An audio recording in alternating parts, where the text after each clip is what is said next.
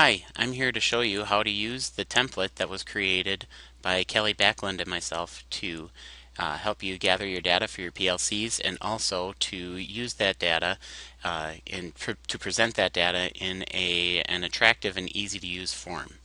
Best way to access this template is going to be to go to the Technology Wiki at benningtontech.wikispaces.com.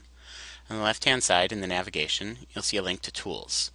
If you click on that link for Tools, see we've got a Google Drive Templates for Bennington resource page here.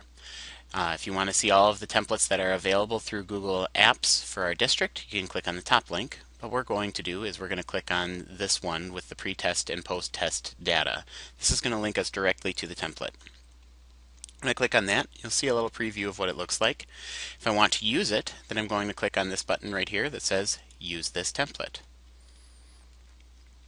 Now we've created a copy of that document with all of the formulas and everything in it. All of the data and information is ready for us to add. First thing that we want to do though is we want to change the name of this. When we're changing the name of our documents, we want to make sure that we have some sort of descriptive title. So we want to make sure that we know what it is that we're putting in here. I am just going to call this Beginning of the Year Test. Okay, so now we've got our spreadsheet is named and we're ready to go. In this box right here where it says teacher, you want to put in your name. So I'm going to put in my name.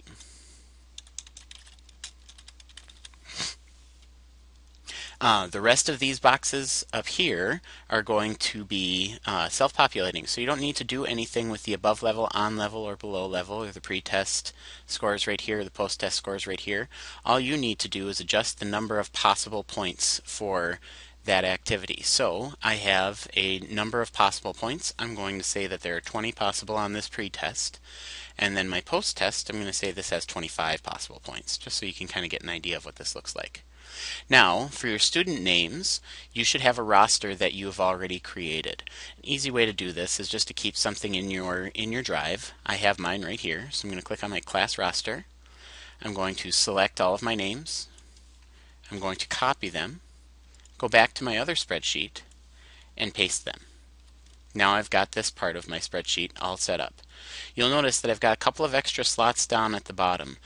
These empty slots will not affect your formulas up here at the top, so don't worry if you don't use all of those slots. Don't delete any additional data down here that you don't need. It's not going to hurt the calculations if you leave it there, but it may mess things up a little bit if you try to delete them. So keep those intact. Alright, so what we're going to do here is we're just going to come up with some random numbers for our data, and you'll see as I enter it in, my chart over here on the right hand side of my screen is populating, and all of that information is getting put in there. So we have everything. The percents are calculated automatically. It's notifying us of where they're at as far as meeting expectations or where they should be with all of this. So I'm just going to take all of these and actually just populate that down. Oh goodness, that was terrible. So let's delete those, and instead I'm going to just start typing in random numbers. So just bear with me, and we have to do less than our total. So we'll do that for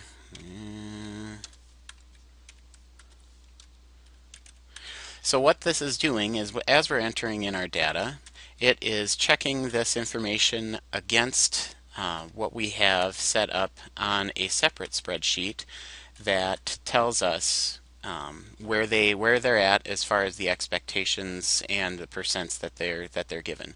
So we can use this as a way to identify which students are on level, which ones are below, and very quickly and easily get our information into the system. So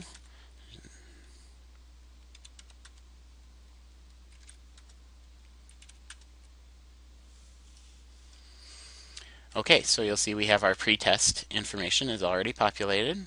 We're all set there. And if you look at our chart, our topic pretest chart over here, see we've got a real quick and easy reference of who's above level, on level, and below level. I can very quickly see how my students are doing with everything in here. And it's all percent is calculated based on the number of possible points right up here, and the number that I put in here, the number that they got correct. Then, as these amounts are calculated here in this column, you have indications that are color coded based on what is going on with your students. If they're on level, it'll be green. If they're above level, it'll be blue. And if they're below level, it'll be red. Same thing will happen with our topic post test. So if we do our post test,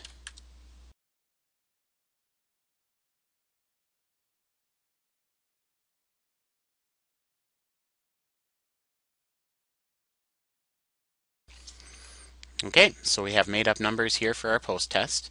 And if we go over here to the right, see we've got our handy dandy chart. This tells us how our students are achieving and overall gives us an idea of what they look like. Now if you need to change your parameters for what is on level, below level, and above level, you can click on Sheet 2 and change these values right here in the B column. And it's very important that you don't change the A column, just the B column. So if above level starts at 80%, then we just want to take our on level, grab this box in the corner, move that up here, and now that changes those values. If I go back to my sheet, you'll see that anything that's 80% or above is going to show that it's above level, but if it is below 80%, then it'll show as on level.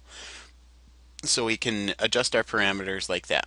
All of this is automatically computed. It's all done automatically as you make changes. It is all saved, and you are ready to go.